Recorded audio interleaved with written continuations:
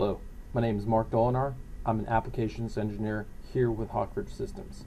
And today, in this episode, we're going to be learning how to blend corners inside of SOLIDWORKS.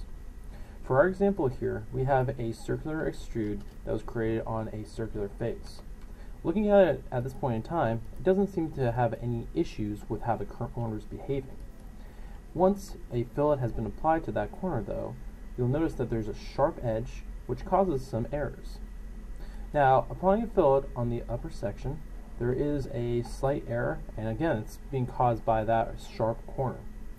We can attempt to use the Feature Expert tool to try and fix the error, but upon completion of the Feature Expert tool, you'll notice that the corner itself blends, but might not have the best surface finish for your design needs. Now, in order to fix this, we're going to actually go through and manually recreate this corner in order to have the profile that we're really looking for. To get started, I'm going to delete the unwanted faces inside of that corner. Next, I'm going to use a series of tools to regenerate and trim away any of the remaining faces so that I end up with a nice, smooth transition between all of the closed profiles. The first approach I've used is the Face Curves tool, which allows me to utilize a face, select a point, and automatically generate a curve on it. Once that curve has been generated, I'll activate out the Trim Surface tool to allow me to simply select on a region and remove it from it. Next, I'm going to create an additional sketch directly on the top face of my flat profile. In this particular sketch, we'll utilize the Convert Entities tool, delete any of the unwanted edges, and then merge that profile back together as one. After this has been complete, I'll actually go through and activate out the Planar Surface command. This is going to create a flat surface of that profile, which will then allow me to delete the previous face directly below that.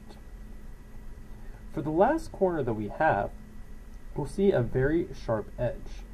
And in this case, there's no way for me to create a 2D sketch. However, I can activate out the 3D sketch command, and inside of this 3D sketch, I'll use my spline tool to create a spline between each of the points. Once that spline has been generated, adding tangent relationships between the top edge and the bottom edge of that spline will allow me to continue the curvature from both regions of that model. Finally, I'll reactivate the Trim Surface command to remove any of the unwanted material from inside of that piece. Now we're left with a nice smooth area which can easily be filled in with the Filled Surface command. The Filled Surface command works by allowing us to select on the individual regions where we would like to close the profile. Once every single one of the edges of the closed profile has been selected, SOLIDWORKS will go through and automatically merge that surface together as one. Finally, you'll notice that the surface itself still has blue edges.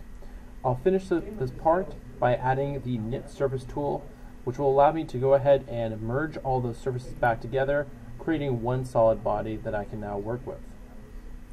From here, we now have a fully custom corner that complies with our design intent and allows us to continue on with our design. I'd like to thank you for watching this video, and please make sure to like and subscribe to the Hawkridge Systems YouTube channel for more educational content such as this.